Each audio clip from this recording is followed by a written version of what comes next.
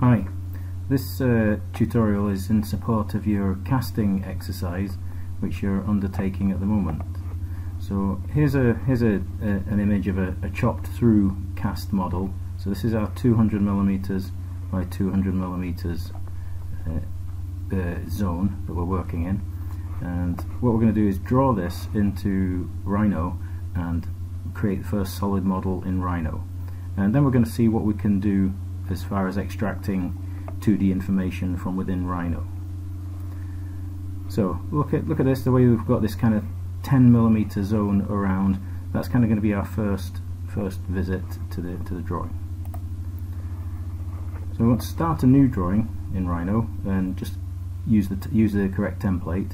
So File, New, and we'll go for a small object, millimeters, and that sets a low kind of accuracy tolerance. Okay, we want to set up the grid. We've got a pretty expansive work area here, so we can make things a bit smaller and change the snap settings at the same time. So the command would be units. Okay, so type in units and return. Check the grid. We'll reduce the grid count to 40. Minor grid line every 10mm, major every 10, and a snap spacing of 10. I'm just going to keep it really simple to do this drawing. Okay, in the top viewport, I'm going to make that my current full view, zooming out until I can see two major grid lines. Okay, I'm just going to use the default layer here just so that the black lines stand out and will get caught by the screen capture properly. Okay, so I'm going to use the rectangle tool, and notice it's showing you which button you should press on the mouse when you go hover over. So for rectangle you've only got one option, it's a left click, but something for like line you've got two options, left click or right click. It gives you a different command.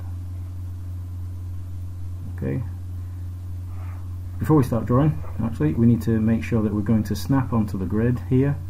I won't necessarily need ortho on, but I will need the object snaps activated, and I'm going to use endpoint, midpoint, intersection and perpendicular. Okay, back to the rectangle. Okay, just be patient and make sure you're snapping onto the grid. Okay, so we'll start in this bottom corner, where the axes meet at 0, 0, and take that up, and keep your eye on the bottom left corner because it tells you the size of the objects that you're creating. Okay, so we can tell there that it's a 200 by 200 rectangle. Okay, and we'll bring this in by 10mm, so the command is offset. So you just start typing the command and it will offer you the most obvious commands. We tell it the distance we want.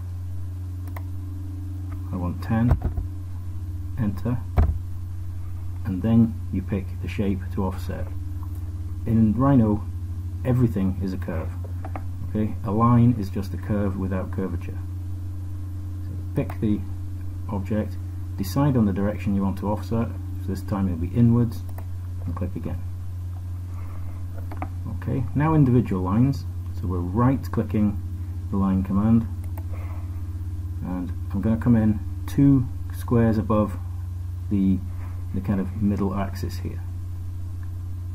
Okay, so we're trying to input the plan of our shape. Okay, so that first line I've drawn here, first proper line, okay, is effectively us coming in to the tunnel. Okay, we're then going to draw down from the top wall. Okay, so we're coming down here now, another single line, just pull it down and enter to finish, and then we want to join these two together with a curve. Okay, so you see the curve is here. So we want to fillet those, so the fillet command sitting just here, we need to tell it the radius we want to use, and we'll make this nice and clean. Let's make it 40mm. and then it says select the curves to fillet. So first curve and then second curve. It's nice and clean. Okay, we can't really tell what's happening around the corner here. It could be curved, it could be angular in the corner, but I'm going to make it curved just to give things a bit more interest. Okay, so back at Rhino, we want to end up with a curve here, so we'll need a line first drawn on top of this. So right click, single line, enter. Then we're filleting again, different radius though, just 20 this time, enter. And when I pick here, because there's two objects in the same space, it gives me an option. I can select either that line or this one. Okay, and then the second curve, and we're joined on. Okay, the last line to draw here is just down the back of the shape, enter to finish. Okay, then this rectangle has done its job. We don't need to see that anymore. So I'm just selecting that, press the delete key. Okay, now what I want to do is flip this over to give us a symmetrical arrangement. So the command is mirror, and it's not sitting obviously in view here, so I'm just going to type in the command mirror. Okay, a selection from left to right will give me a kind of a soft window. Okay, enter, don't want to mirror anything else, and then it's just a case of picking two grid points or midpoint to midpoint, which is probably more definite. Okay, now you need closed shapes to create extrusions. Okay, so at the moment this is spoiling our closed shape, so we need to trim that out. Trim, pick the two shapes and return, and we want to lop out just there. Okay, press escape. Now do you notice as I've been filleting and joining, these have been actually joined on, and that was a sub option of the fillet command. So you can see here the join was set to yes. Okay, but we haven't got the other parts of the shape joined on, so we need to use the join command instead. So let's pick this shape, and then we can add on, add on, add on, and the flash gives you the clue that he's created a closed shape. So four curves joined into one closed curve. So that's nice and definite. Just click on that just to test it. It's looking good. Okay, so that's the plan shape we've created. Okay, so we've got this kind of T shape that we've got. We now need to look at the side view. So some of this is fairly similar. We've got the kind of a line representing the tunnel, we've got a fillet here up to the vertical, but then we've got this diagonal which causes a bit more work. And basically if we took a line coming from the very corner inwards at 30 degrees, offset that to two sides, that will give us the opening shape that we need. Okay, so in Rhino we don't want to be working in the top view for this, we want to be working in a plane that is vertical to this line. Okay, so that would be our front viewport. So double click the word top, double click front.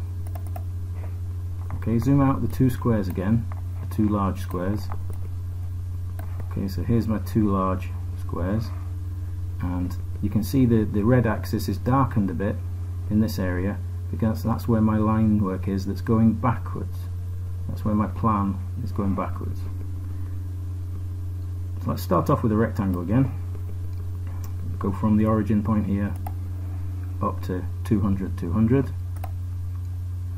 Let's just make sure that's in the right plane. So we'll check our perspective view. Okay, rolling out, and with the perspective view, if you hold shift and your right mouse button, you can pan. Right mouse button on its own is orbit. Okay, so the object we just drew is in the right plane, it's vertical, so we can continue in the front viewport quite safely. Okay, so firstly we'll set up the 10mm offset. Okay, so remember the distance 10, so we don't need to type that in again. Just pick the object, go inwards and pick again. Okay, now we want a line for the tunnel, so right click your line command, and this time we're coming in 5 grid lines up, so this would be this position. So it's 5 grid lines up from the floor of the model. Okay, so we'll come in by AT again and enter, and we'll bring the line down 2 units past the midpoint. Okay, so this would line up then with what's happening on the plan. Okay, so I'll bring that down, enter to finish, then fillet those two together with the same radius, so it was 40 for the big radius. Okay, can you see here we've got join? I'm going to take that off to show you the kind of long-winded way. So we'll take join off and pick these two. Okay, so these are individual lines still, they're not joined together. Okay, up in the top corner here we've got the angled line to put in. Okay, so we can start the line at this point, and we've got some options here. If I type at say 500 and then the angle symbol and -30, then press enter. Okay, so I've got a long line, 500mm at 30 degrees. Okay, now do you notice that actually goes through, if I counted down 4 and across 7, it actually gives you that point. So we could have done that by just drawing to that grid position, and that's 30 degrees as well, exactly. I did have to check that a few times to make sure. Okay, so we'll offset this line out the way by 5mm. So the distance wants to be 5. Enter. Pick this line, go outwards. Okay, press enter to bring back the command. Pick this line, go inwards. Okay, this line's done its job, that can be deleted. Okay, we need to fillet this one to this one with a radius of 0. So fillet radius 0 this time. Okay, so pick here and here. So it lops off the bit we don't need, and then we can tidy up in this area. We'd be using trim for this. Okay, pick both of these objects as trimmers and enter. We want to lose this bit, and this bit. Okay, press escape.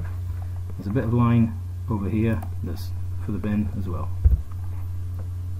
Okay, so that should be the shapes we need here. Okay, let's keep this just for a second. Okay, keep that, maintain that for now. What we do need though is individual lines here and here.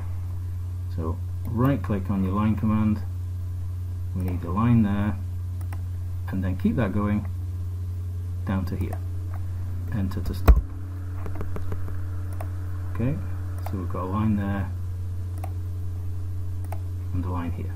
So we want to join those to the rest of this shape, and as long as things have been drawn correctly, this should all join up correctly. So join, let's start with this one. Okay, and then add another line, these are a bit easier to select, and it flashed 6 curves joined into one closed curve. Just check that, good. Okay, so that's shape number 2. Okay, shape number 3 is a very small shape up here. Okay, so this is going to create a slot along the top, so we need a polyline up here instead. Okay, so this is going to be a subtracting shape. So I'm going to start here. So it's 1, 2, and we want the end point. So we'll zoom in here. I'm looking for the end of that line. Okay, end point, end point. I'll come back to where I started, and it closes the shape automatically. So we've created that shape in the top corner, and that's going to create a slot, like as if you can imagine putting a letter in there. It's like a postbox slot. Okay, and the final shape we need will be a base. Okay, because if we don't put a flat base underneath it, you're basically going to fall through the plan. So have a look at the plan. Okay, so this excuse me, this shape occurs 10 millimeters above the floor. Okay, so let's just draw this in the perspective view first. Okay, so this item wants to be 10 millimeters higher. Okay, so we want to move, click this shape, enter. We want to move it vertically, so change vertical to yes. Okay, you can zoom in closer, and this will use the grid, but it will use it kind of invisibly. So pick a grid point and then move upwards, and it's snapping to the vertical 10 millimeters. You can see just below, just down here, look for the distance that it's moving, 10 millimeters. Okay, now draw another square underneath that. Okay, and that one's going to thicken to become the base of the model. Okay, these two squares that are vertical aren't needed anymore. They can be deleted. And that leaves us our 4 shapes. The only tweak we need to do now is to move this little shape upwards by 10 millimeters. So it's going to go northwards. So easier to do that in the plan view, in the top view. So we'll go back to the top view. Okay, the object is sitting just here. So we move, grab this area, it's found the small polyline, press enter. Base point can be anywhere, just move up 1 grid point, and that's us now ready to do the extrusion part of the process. So we'll stop this video just now, and we'll pick up again ready to do the extrusions.